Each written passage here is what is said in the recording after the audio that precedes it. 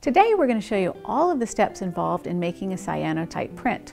We'll show you the history, science, and process involved, and we'll even show you how to make your own cyanotype at home. But before we get started, you may be wondering, what is a cyanotype print?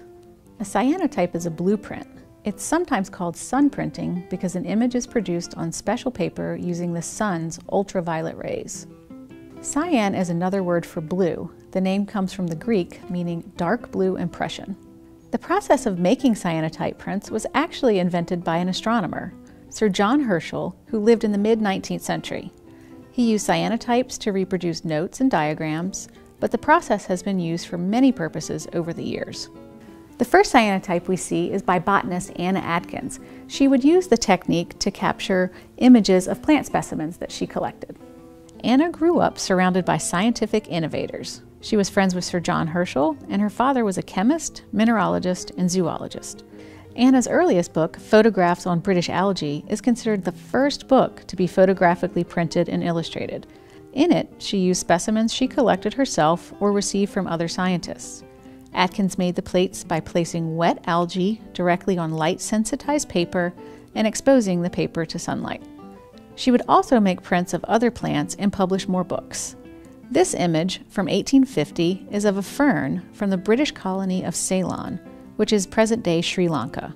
She collected various fern specimens from her native England, as well as places like South Asia.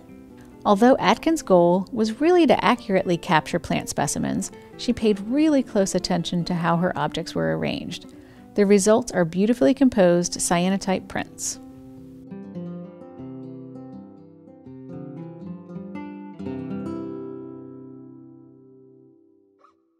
Once photography became more sophisticated, scientists no longer needed cyanotypes to capture and catalog their specimens. Even architects, who perhaps most famously use cyanotype blueprints, now use computers to aid in their designs.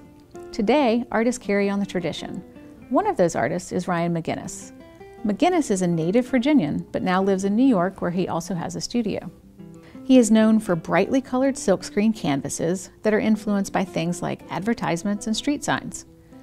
He's also influenced by other works of art to create his prints.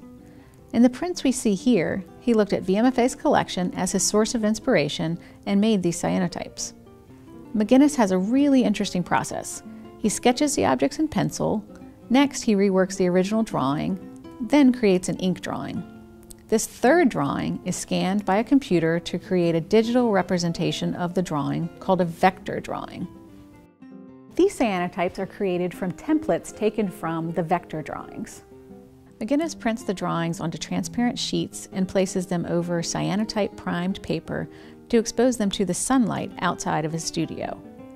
The light activates the cyanotype, creating the image and subjecting each print to the weather and timing.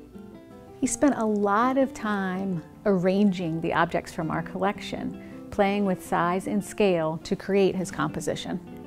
He used images from so many different parts of our collection. In this one, the largest figure is a 19th century sculpture by the late 19th to 20th century artist Alphonse Mucha, with a mask from the Sanufo culture of West Africa right in the center.